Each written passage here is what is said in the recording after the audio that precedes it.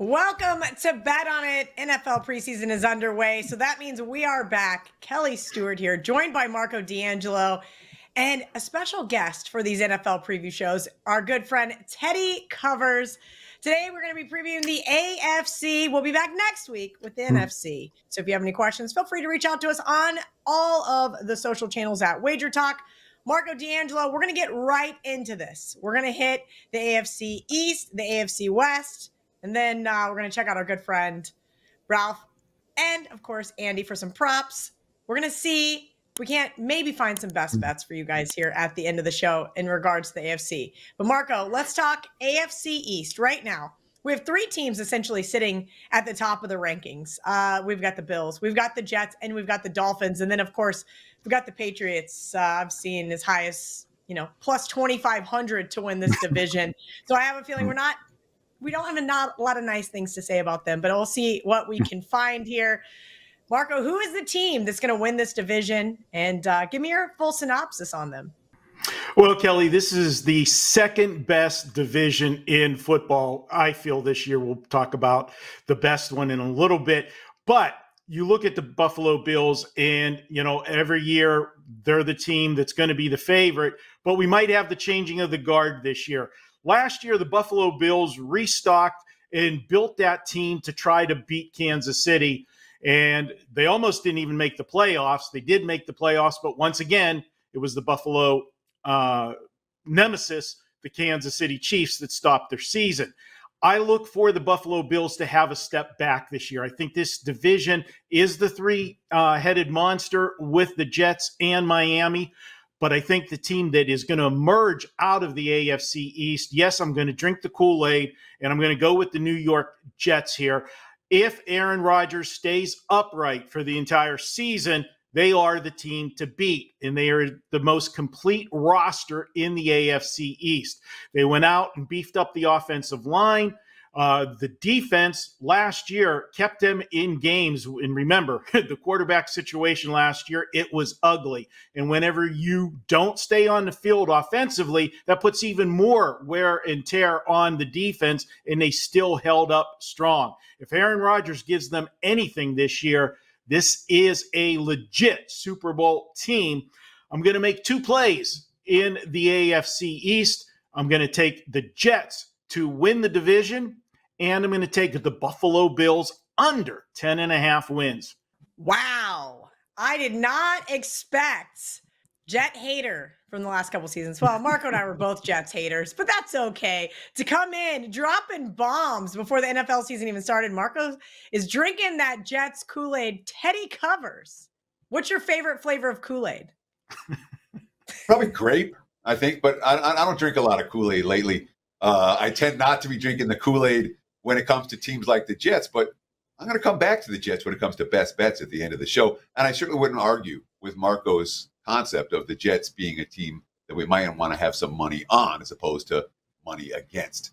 I'm going to look at Buffalo and Miami just because Marco talked about a lot about the Jets a moment ago. So we talk about the Bills. This is a team that's been a top 5 offense the last 4 years. They've been a top 10 defense in both points and yards in each of the last 5 years. They were number 3 in the NFL in takeaways last year. We look at those kind of stats and the statistical profile for Buffalo. There's only one way for this team to go. That's down. So I'm with Marco conceptually. We talk about a best bet for the AFC East segment. Buffalo not to make the playoffs certainly stands out to me. Marco already gave you the under. I'll give you a Buffalo not to make the postseason at all. I do think the Bills take a step back this year. Miami's a nice little wild card. I would not sell the Dolphins short. And they're a team that had major defensive injuries last year. They look to be a lot healthier on that side of the football right now. We know what the offense is capable of doing. Big plays galore. The running game complements the passing game. They can score points in bunches. If Miami can get stops and put pressure on opposing quarterbacks, something they struggled to do for extended stretches last year, I would not be surprised at all to see Miami very live in this division race. But to me, Buffalo, no playoffs is one that makes a lot of sense. Let's not forget, with the Bills, last thing I'm going to say about them, they have a stretch from late October to Christmas, basically. They got 3 home games for a 2-month span against Miami, KC, San Francisco. That's the 3 home games. Not a lot of easy games for Buffalo for extended stretches this season. I don't expect the postseason. Kelly? Ooh, Teddy and Marco both selling on the Buffalo Bills. I'm going to have, I can't wait to see the comments. They're going to be losing their minds. Let me get these AFC West odds open. And of course, we know who sits at the top. Those Kansas City Chiefs right in second there. The Los Angeles Chargers with new head coach Harbaugh. We're going to see what he's able to do. Then the Raiders and the hometowns of us three, and of course the Denver Broncos, who I'm at this point thinking I should take that helmet over my left shoulder and just throw it on the other side of the room. Teddy, I'm going to go to you first here. Let's start off with my said Broncos.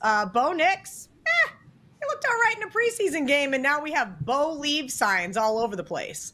Okay, so let's start with this. When you want to talk about overreactions, week one I saw Bo Nix is the best quarterback ever to play, and every other rookie's the best quarterback I've ever seen. Oh my God, they were so good against teams that aren't blitzing and are playing vanilla defenses in the 4 snaps that we saw them. People love to overreact to what they just saw. Bo Nix looked pretty good against Colts 4th-string defenders in a game where Indy didn't blitz and didn't have any defensive game plan. That does not make Denver a bet-on team moving forward. It really does. Look, it's Kansas City's division. It's been Kansas City's division. All the metrics and the personnel show that Kansas City is very much the team to beat. And of the other 3 teams, I'm not enamored with any of them. All right.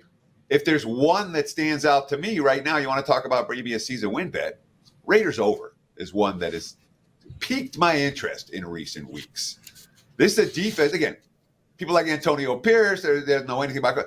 The players have bought into Antonio Pierce, plain and simple. All right, he's a player's coach, and they've bought into what he's doing, which hasn't been the case for most recent Raiders coaches. So you have a team that's bought in. Defensively, they were solid last year. They look good on paper this year. Offensively, Gardner Minshew, all he's done everywhere he's been, dating back to Washington State, is overachieve. All right? And if Aiden O'Connell wins the job, he'll be hurt in a week, and we'll see Minshew anyway.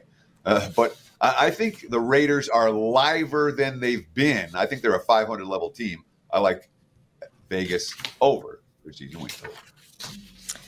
Marco, do you feel the same about that hometown team, the Raiders? Because here's the reality.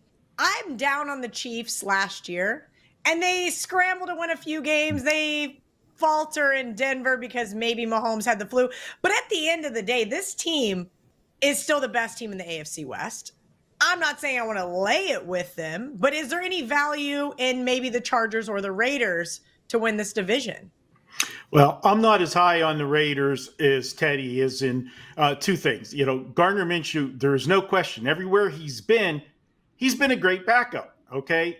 But if he wins the starting job and it's his team, he has not yet shown me that he can make a team his and take them to the playoffs and be successful. And I have to have the second year. I want to see it. They had the jump, the spark, whatever you want to call it, when Antonio Pierce took over the team. Why? Because the players absolutely hated Josh McDaniels. They did not want to play for him. He lost the locker room, and it was a breath of fresh air. They got the guy they wanted, Antonio Pierce. They played hard for him for the rest of the season last year, and it got him the head coaching job. Now we got to see what he does a full year, and if the team still has that chemistry that they had last year. And if it's not Gardner Minshew, Aiden O'Connell hasn't shown me anything to tell me he's an NFL caliber quarterback. So those are my concerns there. The rest of the division, Denver, okay, that roster's not good. Sean Payton's blowing it up and rebuilding it, all right? And, he's got the pressure on him because let's face it, last year, as soon as he got to Denver, he made some remarks about the former head coach, Nathaniel Hackett, which really wasn't kind, but he didn't do a great job either. He started the season at 1-5 last year. Then he ran Russell Wilson out of town. When they had a chance to make the playoffs, slim after the 1-5 start last year, but they got it rolling until the final 4 weeks of the season, and then they sat Russell Wilson the last couple games. He's got to do it this year and rebuild. He's got a rookie quarterback that looked good after one game, but I'm not getting overly excited there. And speaking of not getting overly excited, I'm not going to buy all the Harbaugh hype either. New coach, generally is going to take a year or two to turn the program around. It will be better because Kelly, from all the shows we did together, I definitely was not a Brandon Staley fan, and I'm happy to see him go. So where does that leave us? It leaves us with Kansas City. And yeah, they're the heavy chalk. Do I want to lay them to win a division, even though it's almost like a free square? No, I'm not going to lay that price. But if I'm going to play anything with Kansas City, I'm going to take them to get to the Super Bowl again. I'm not win it, but get there just to win the AFC conference. And I'm seeing that around plus 340. And here's why. Do I think they are the best team in the AFC this year? No, I don't. I think there's a couple teams that are better. But here's why I like Kansas City. Because the other two divisions that have where I think the best teams are so competitive, those divisions, those teams are going to beat up on one another. And I see Kansas City rolling through their schedule with a softer schedule and a softer division. They're going to get the wins in the AFC West. They can end up with home field advantage by default. And we know going to Kansas City with Andy Reid and Patrick Mahomes in playoff time, and you get one of those cold weather games, and if we get a team like Miami or such that ends up having to come there, we know what happens. I'm going to go ahead and take Kansas City at plus money, a nice price, to take a shot with the boys that know how to get it done, Mr. Reid and Mr. Mahomes. Don't blame you there, Marco. And if you're new to the show, you don't know what these glasses mean. But if you have watched us for the last couple of years, it means it's time for some TNA with the stat daddy himself, Ralph Michaels. Ralph has brought us a couple of nerd charts. Oh, boy, Ralph's got nerd glasses on, you guys. I'm so excited. Oh, Ralph, what have you got for us for this NFL season? Need some actionable info that's going to last for at least a few weeks. You know what the sad thing is, Kelly? I finally reached the time where I cannot read the Phil Steele college football preview without some few reading glasses. So the 6 point finally caught up to me. So I did have to get some reading glasses for the first time in my life. We're going to start this TNA segment, Kelly, with something simple. And guys, remember this. There are times we are going to have wow ATS records on systems and trends. It's always as important to know situations that are maybe 50% that you don't put too much weight on them or look to play against them. The first thing we're going to start is back-to-back home games in the NFL, and this is without a bye. So you're playing home games back-to-back weeks. I'm going to say, Kelly, if we go to a bar, 7 or 8 out of 10 people would say, oh, if I have an NFL team at home in back-to-back weeks, that's a positive. Fair statement? So let's take a look at the chart. We're going to show the last 5 years. Now, last year, teams in the second of back-to-back home games actually went 55% against the spread, but they went 43.5% 2 years ago, 50.7, 55.2, and 42.9. So in the last 5 years, teams on the second of back-to-back home games are actually 49.6%. Now, that doesn't mean you can't play them, but do not give that team extra weight because you think it's a situational edge. I also ran a couple subsets on the bottom. If the team lost the first game as a home favorite and they're playing at home again the next week, they're 33 and 33, 50%. So again, no added value. If they're playing a division foe in that second straight home game, only 45.2% against the spread. And our next chart is going to be back-to-back road games. Take a look at the very bottom, Kel. NFL teams playing their second straight home game against an NFL team playing their second straight road game, 46.9% against the spread. Again, I'm going to bet opposite of what most people think. So let's take a look at the flip side. How have NFL teams done back-to-back road games? Again, I went back to 2019. Not wow numbers, but take a look. Every one of those numbers is above 51.4% or higher. In the last 5 years, playing teams on the second of back-to-back road games, you've gone 52.5%. Again, nothing you're going to base a play on, But again, don't undervalue those teams. But when I did break down some subsets, I did find some interesting situations. When the team is playing their second game and they're away favorite of 6 or more, they've only covered 42.9%. When the team is an away dog on a second straight road game of 6 or more, they've covered 45.5%. When you've gone on the road and playing a team similarly talented to you, with the lines from -5.5 to +5.5 going through 0, teams on a second straight road game are 120 and 86 against the spread. That is a number you could pay attention to. It is 58.3% ATS. I love it. Ralph Michaels going to bring us all of those trends and angles this football season. Thank you to Ralph. Make sure you guys are giving him a follow at CalSportsLV on all your social channels. He's going to get that Instagram back going. By him, I mean me.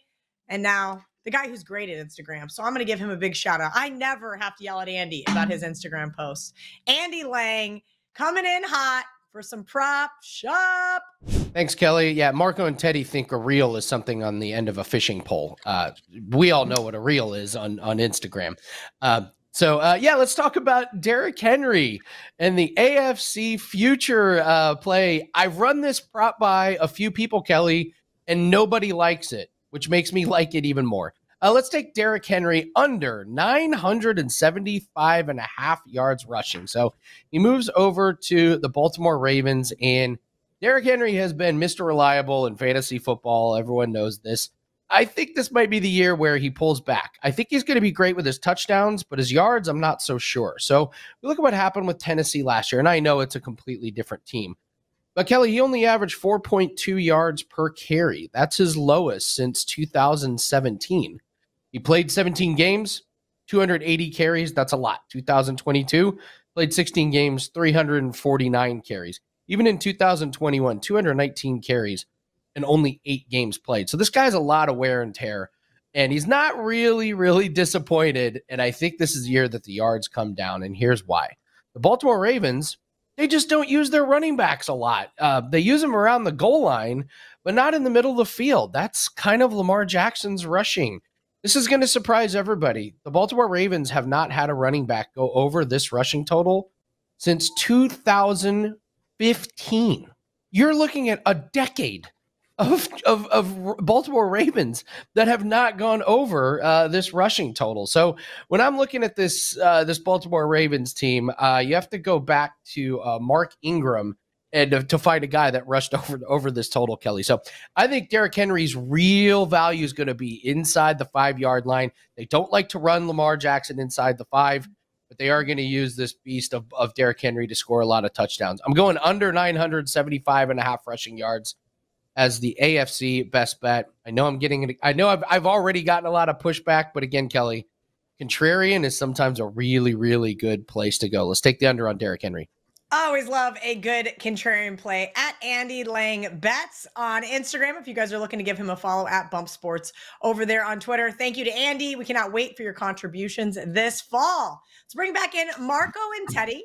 We're going to break down the AFC North and, of course, the AFC South. So we're going to go North first here. Marco, I'm going to pull up these odds because I want to make sure I'm correct and up to date. The Bengals are the front runner, right behind the Ravens at about 5 cents more. The Cleveland Browns looking around 6-1, and then shockingly, the Pittsburgh Steelers right behind. Lots of love for the Cleveland Browns again this year from at least those audience members, as Andy liked to say, chirping a lot. I'm hearing a lot of Cleveland Browns chatter. Is that because maybe the Bengals are a little overhyped with a off and on injured Joe Burrow? Maybe the Baltimore Ravens aren't as good as we thought they were, Marco? Kelly, this is the best division in football. I alluded to it earlier that there was one, and it's from top to bottom. You know, I said the AFC East is good because the top 3 were so good, but you have New England there. Here, you've got 4 legitimate teams. And what's going to end up happening? I think they're going to end up beating one another up. Now, Baltimore, they're there every year, unless Lamar Jackson gets hurt. And that's always a big if. When you've got a quarterback that likes to run the football the way Lamar Jackson does, you always have to hold your breath. Same can be said the last 2 years with Joe Burrow. He's been injured and not finished the season or missed significant time.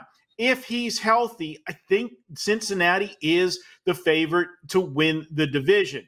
I know there's a lot of concerns about the defense, but Kelly, think about it. That defense had to be on the field a lot last year because the offense wasn't as good as it was with Joe Burrow. It can't be. Browning did a good job coming in for Burrow and still managed to win games, but the offense didn't click the way it did before. And when you're not on the field offensively for long periods of time, the defense is getting more plays. And the more plays the defense plays, the more yards they're going to give up. I think you'll see an improvement this year from Cincinnati in that department. Now, the Cleveland Browns. Talk about Kool-Aid, and every year they're serving it up with the Cleveland Browns. There's always hype for this team. But I got to tell you, roster-wise, this is a team that is a playoff contender.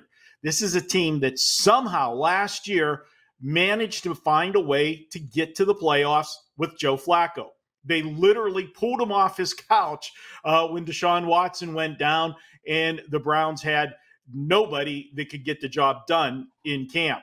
And he had a flash in the pan for a few games, carried the team. They scored a lot of points. If Deshaun Watson ever lives up to any part of the contract he signed, this is a team that could win the division.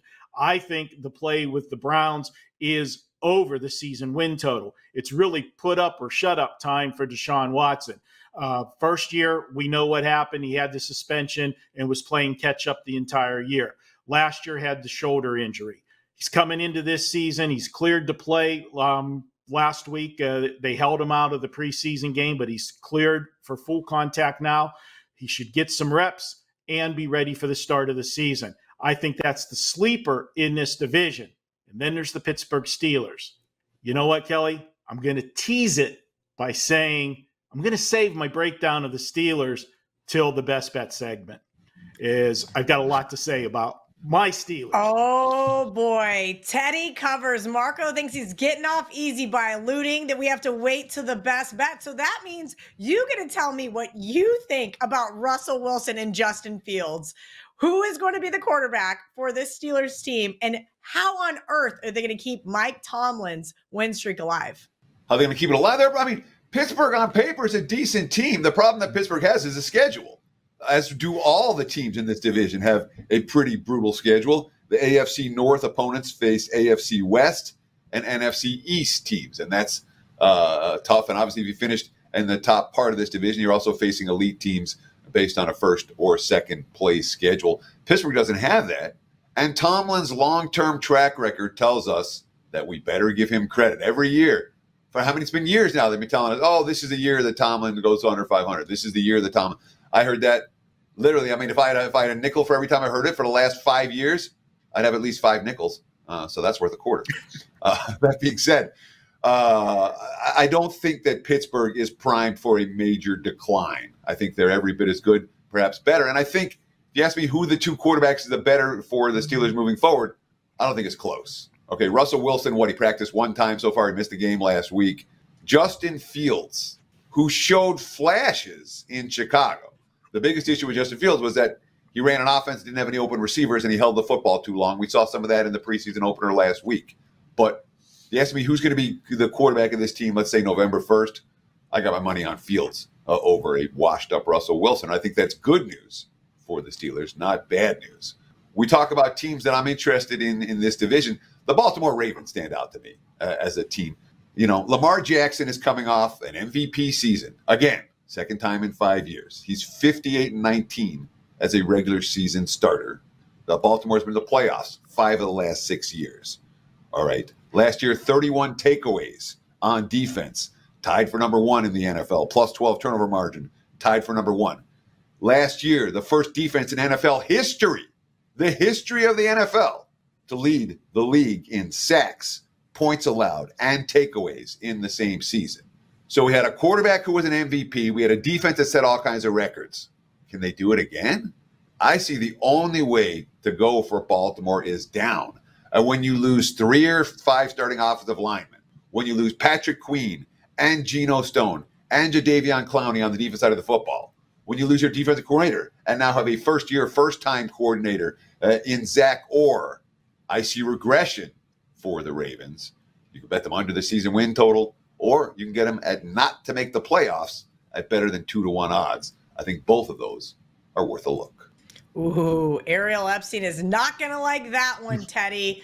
Let's talk some AFC South. We've got the Houston Texans. Speaking of Kool-Aid, I love me some CJ Stroud, but we'll get to that at the end of the show for the best bet segment. Jacksonville batting second here. Colts not far behind. And, of course, the Derrick Henry list. Will Levis-led Titans looking like 10-1 pretty much across the market. Teddy, AFC South, give me some thoughts. So this division's fascinating. It really is. Houston, on paper, is Super Bowl worthy, okay? They absolutely look loaded. And yet last year at this time, we were talking about the Texans as being a contender for the worst record in the league. So it tells us that when a team catches lightning in a bottle at the quarterback position, they got a major coaching upgrade, and the draft pans out really well for them, you can turn a bad-looking season and a bad-looking roster and a bad-looking franchise, you can turn it around in a hurry. Tennessee has that potential this year, okay? I'm not saying they will. I'm saying they have the potential. And what I'm looking for in this division more than anything else is upside. Houston is priced correctly in the betting markets. Jacksonville as a contender is priced correctly in the betting markets.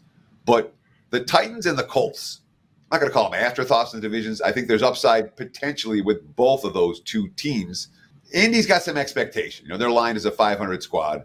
And I think they have the potential to be better than that. When you talk about an offense with Anthony Richardson and Jonathan Taylor both healthy, and a line that's strong, it's dynamic. But I have a lot of questions about the Colts' defense. I'm not convinced they're going to be able to get stops in the fourth quarter of any game. Tennessee, no expectations, no betting market love, new head coach, young quarterback. It's not a team that's getting any hype. Jettisoning veterans, Derrick Henry. We just heard Marco talk about Derrick Henry being gone. I think the Titans are a lot better than they were last year. There's hope for Tennessee, and maybe Tennessee over is a bet worth considering in the AFC South. That's interesting, Teddy.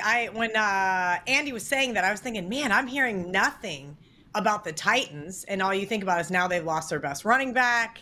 That's going to be one that maybe I should go back and revisit. Marco D'Angelo, let's hear your thoughts on this Tennessee Titans. Do you think that sometimes the teams that are not being talked about at all hold some sort of, we'll call it value, even though that's not the right terminology? Well, in this division, yeah, that seems to be the case. I remember last year when we're sitting here in August, there wasn't anybody that didn't think it was a slam dunk. Jacksonville was going to run away with the division in the AFC South. I gave out the under-season wins on this same show. Excuse me. Someone like to fact-check Marco? Okay, all right. Well, you were in the minority, Kelly, with that one. But, we'll talk about what happened to Jacksonville last year. My thing with Tennessee is, Kelly, I saw too much of Will Levis at Kentucky, okay? I am just not convinced that he is going to be the savior there in Tennessee. I know they moved on, from Tannehill and, gave the job to him. They got my old Steeler retread down there. Mason Rudolph will be, sitting waiting in the wings if things go bad. But, now you take away their, that running back, that horse that you could just saddle up and ride. That helps any quarterback, especially a young quarterback, when you have a guy that can, carry the rock the way Derrick Henry did for so many years. I'm not quite sold on the Tennessee Titans. I think they're priced about where they should be. The team that I think might be a little bit overpriced is the Houston Texans. They are the flavor of the month. CJ Stroud, what a rookie season he had last year. And give him all the credit in the world. I didn't see that coming from him. When was the last time we saw an Ohio State quarterback make the transformation into the NFL and be successful? Well, he sure did that last year. But will he do it for a second year? There's always the adage, okay, now we got a season of game film on him. Now we got a chance to properly game plan for him, seeing what his tendencies were, what his strengths and weaknesses were. There really weren't a lot of weaknesses. but I still look at this Houston team, and they did all the right things in the offseason. In today's football, what you have to do is when you've got a good quarterback that's on that rookie contract, you got to go out and spend that excess money that you got lying around for other pieces, and they did that. They went out and got Diggs as a wide receiver. Now, Diggs, when his head is screwed on straight and as a team player, is one of the best in the NFL. But, at some point, he'll go off the rails. But it's new season, new team, should be okay for a while.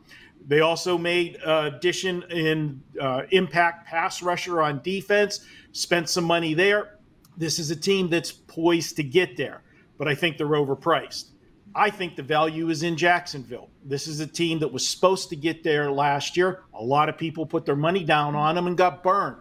So there's a little bad taste in their mouth. Let's remember that this team was still there. They got off to the slow start, but they were still there until Trevor Lawrence had that high ankle sprain late in the season. And then, he didn't miss any games, but he wasn't the same quarterback down the stretch after the ankle sprain. I think they bounce back this year. My value with them is I'm going to go under the season total wins with Houston, and I'm going to take Jacksonville to win the division. Just last year, they were a heavy favorite. Now you can get them plus money and at a significant price. I'll take Jacksonville to win the AFC South. What a perfect transition into the best bet segment. So thank you, Marco, for doing half of my job for me in explaining why we're both betting against the Houston Texans in this division this season. I'm going to pivot a little differently, though. I agree with you. Jacksonville is not getting very much love. I did bet that under last year, and I did benefit from an injury. I will say that. But this season, Jacksonville faces the second toughest schedule in the league as far as the first half of the season goes. Actually, the first 13 weeks. 8 of their 12 games are against teams that made the playoffs in 2023. So that is actually why I disagree with you on Jacksonville. And I'm going to go back to a team that burned me week 1 last year. Marco, it was so painful. I can't even begin to tell you. The Colts, if you guys remember, I took them against Jacksonville in week 1. And it was so bad that Anthony Richardson put his life on the line and the cover did not happen. Thank you, Gardner Minshew. That being said, I really like Shane Steichen and what he has done with this team. As they mentioned, Gardner Minshew made him look elite. Well, that's because of the running game. Steichen has got this team off to a fast start all season long last year by sticking with the run. And if Anthony Richardson does not try to injure himself again, I think we are going to see the guy that showed moments and beautiful flashes at Florida. Now, I know a lot of people are going to, what, at Florida? Well, I started following the Florida Gators a lot more once I moved down here. And Anthony Richardson is a good quarterback. The problem was he inherited a Billy Napier, not very good Florida team. But this kid can play. He is dynamic. And I think he will take a step forward this season, which will help open up this Indianapolis offense, which is why I like this team plus 300 to win the AFC South. Marco D'Angelo, give me your best bet for the AFC this season. Well, Kelly, I might not be able to go visit Pittsburgh this year because I am going to be a hated man. Mike Tomlin's streak comes to an end of never having a losing season with the Pittsburgh Steelers. I'm going under the season win total of 8.5. And why? Don't give me the hate, Pittsburgh. Give the hate to the NFL schedule makers. And I'm going to start on November 17th on the schedule. The Steelers play their hated rival, the Baltimore Ravens.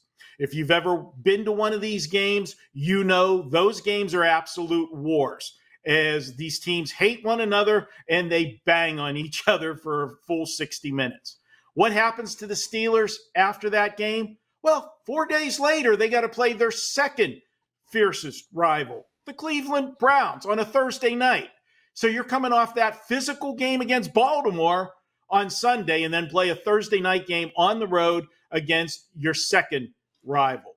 Oh, does it get any better after that? No, because then they have to play Cincinnati the next week on the road. That's 3 division games in a row in late November. After that, they come home and play Cleveland for a second time in 3 weeks. That won't be fun. Followed up by a trip to Philadelphia on the road. Another playoff team. Then they play Baltimore a second time on the road. That's 4 road games in 5 weeks. And all of them but one a division game. Oh, and after that, war against Baltimore, another physical game. They play on a short week again, Christmas Day, against the Kansas City Chiefs. What the you-know-what is going on here with the schedule? And then they finish up at home against Cincinnati. The end of the schedule does them in. They don't get to 8.5 wins. Take the under is my best bet. Wow, the resident Pittsburgh Steelers fan. I remember texting him when they traded for Russell Wilson, and he goes, "It's a buy low spot, Kelly. Thanks for the Broncos for paying most of his salary." Now, joke's on you, Marco, whether he's your starting quarterback or not. Teddy, give me your best bet. I'm anticipating this one. I saw this in the Slack earlier, and Teddy said, "Oh, Kelly's going to have a field day with this one." So it's not a bet that I normally make. If we're talking about putting money down now for a bet that's not going to cash all year, I want to give you guys something of a long shot. And that long shot is Aaron Rodgers to win MVP at 25-1. I think the price is very reasonable for an MVP. Let's start with this concept. Who wins MVPs? Quarterbacks? Since LaDainian Tomlinson won in 2006, there's been one non-quarterback winning the award. So it's going to be a quarterback. It's likely to be a quarterback. 90+% chance it'll be a QB. It's also likely to be a team that's one of the top 2 seeds. The last 19 years, 15 times it's been a team that had a number 1 seed, won MVP, and 17 times been a 1 or a 2 seed in the last 19 years. So what we're looking for is a quarterback on a team that's likely to be a number 1 or 2 seed, that has a good chance to be a number 1 or 2 seed. Well, the Jets are live, man. The Jets are really live. Aaron Rodgers, obviously a 4-time winner, playing in a major media market. He has 6 national TV games in the first 11 weeks of the season. It's not like Aaron Rodgers is going to get hype. So if he has a good year, everyone's going to hear about it. The Jets' defense has been top 2 in the league each of the last 2 years and looks every bit as good on paper this year. The Jets' offense was 31st or 32nd in the league last year, and in theory should be a hell of a lot better this year. Every move the Jets have made, win now, win this year. When you have a 40-year-old quarterback coming off an Achilles, those are the moves you make. Wide receiving core loaded, offensive line loaded. They have a running game. Again, is this bet going to win every time? No. But we're getting, if you shop around right now, you can find 25-1 on Aaron Rodgers to win MVP. And I think that's a better bet than Jets to win the division. I think it's a better bet than Jets go over their season win total. 25-1 on Rodgers for MVP for a guy who's live if they're good is a bet worth taking. There you have it, Kel. I love it. I love it. I love it. What a great preview show, guys. We will be back, obviously, college football week 1, NFL week 1, and of course next week with an NFC preview show as well. My name is Kelly Stewart at Kelly in Vegas, Marco D'Angelo at Marco in Vegas, Teddy Covers at Teddy_Covers.